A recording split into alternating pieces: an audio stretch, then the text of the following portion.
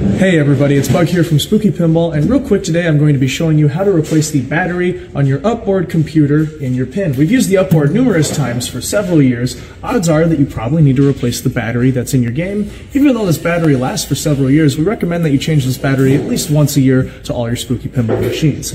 So I have my new battery here. I went ahead and added some foam and double-sided sticky tape to the back of it because we will need that for when we mount it on here. Now make sure your pin is on. If your machine is not on, you will lose all your high scores when you swap this battery. So make sure the machine is on before you replace this battery. And then for replacing the battery, all we're going to be doing is we have our battery here and our cable here connected to the UpBoard.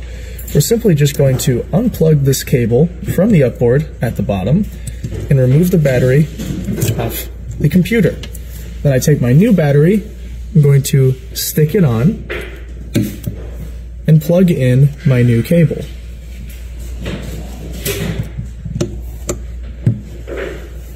And that there is the process of replacing the battery on your UpBoard computer. Your pin should be ready to go.